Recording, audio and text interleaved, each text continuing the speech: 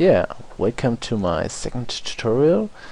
As said in the first video, today I show you how you can style up your application with CSS or JavaFX effects.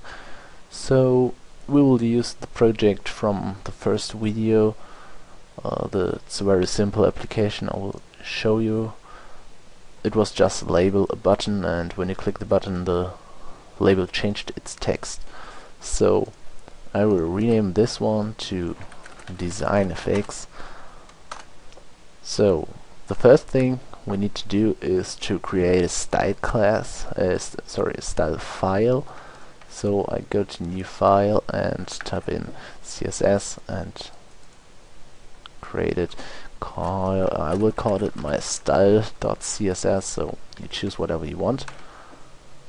And yeah, this is the default file from Eclipse generated starts. So we will add a root node, or better said, we will override the root class, style class, and this will affect everything in our application. So if we type something here, it will change our complete layout. So I will show you.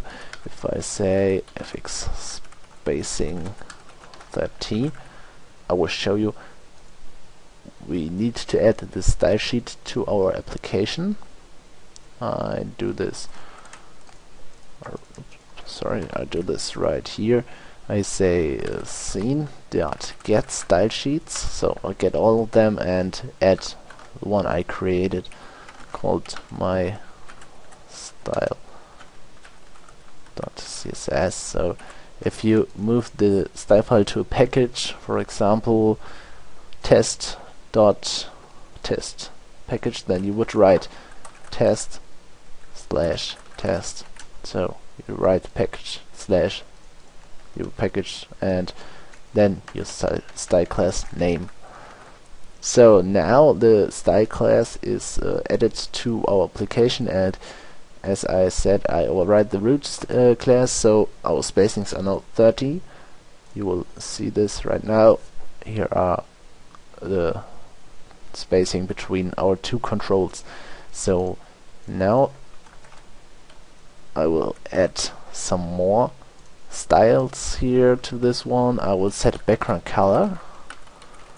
So I will choose BD. That's just a simple gray, and I will add some paddings to our controls.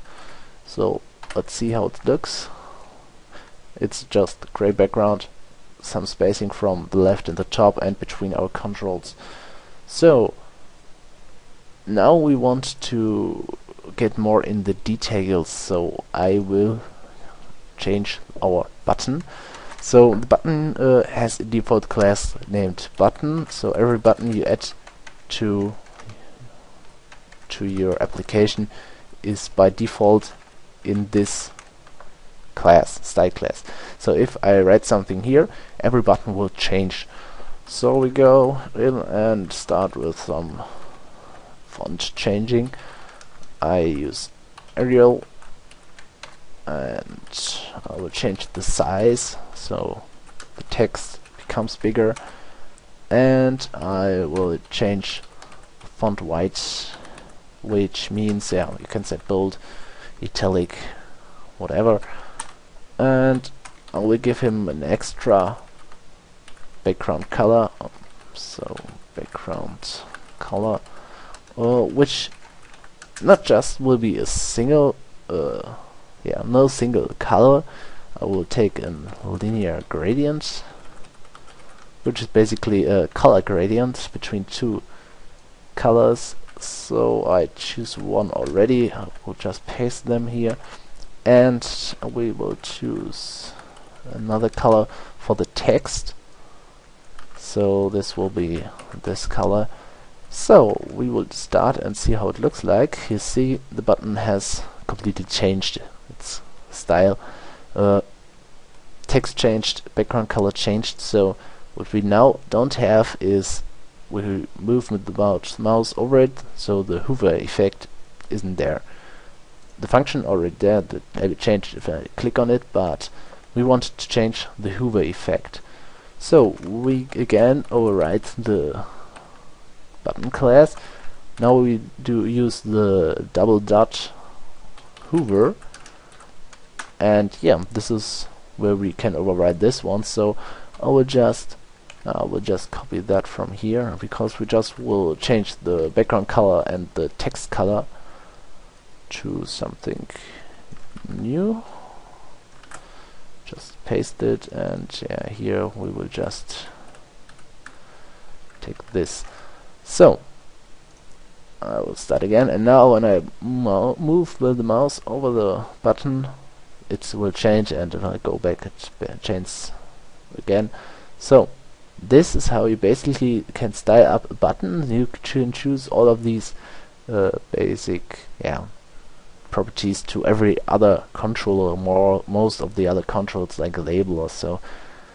But yeah, I will show you how to customize not all the buttons or all the labels, but just a single label.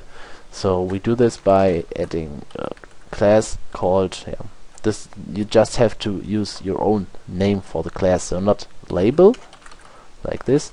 So I will add my custom label, which is no standard class, no standard style class, and here I can add, I can add my properties which are not affecting directly the layout right now.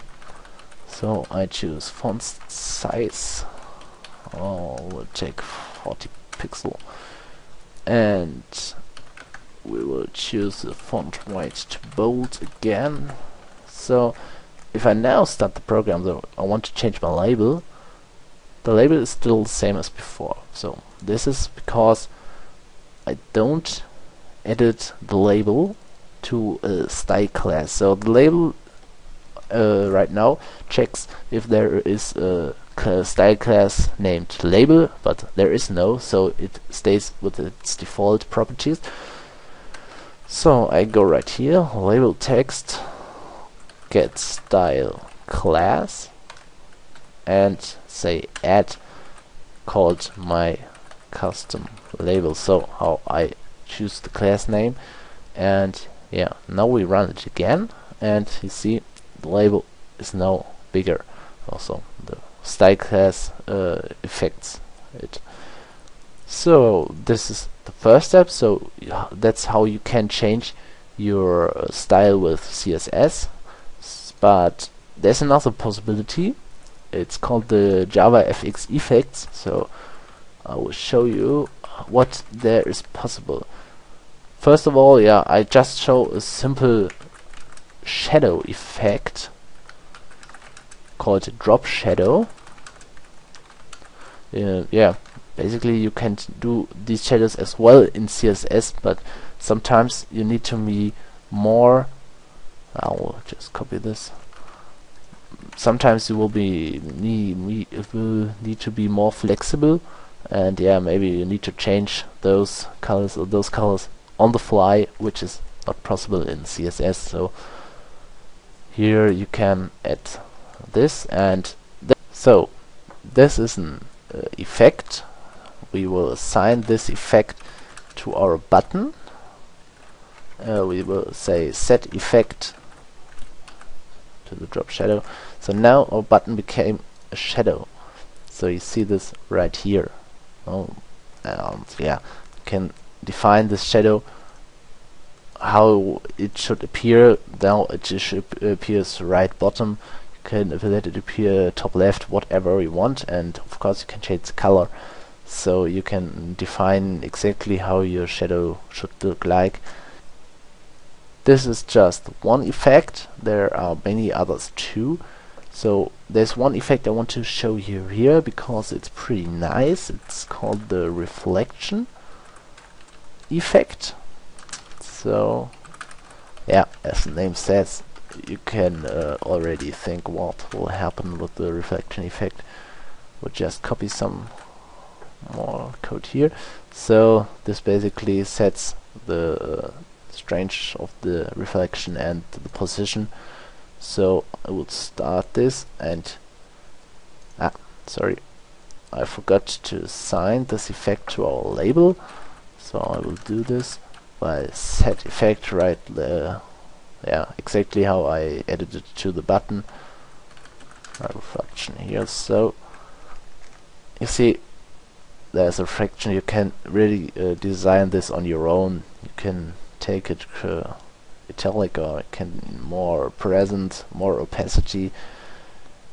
Yeah, this is basically how you can style your JavaFX application.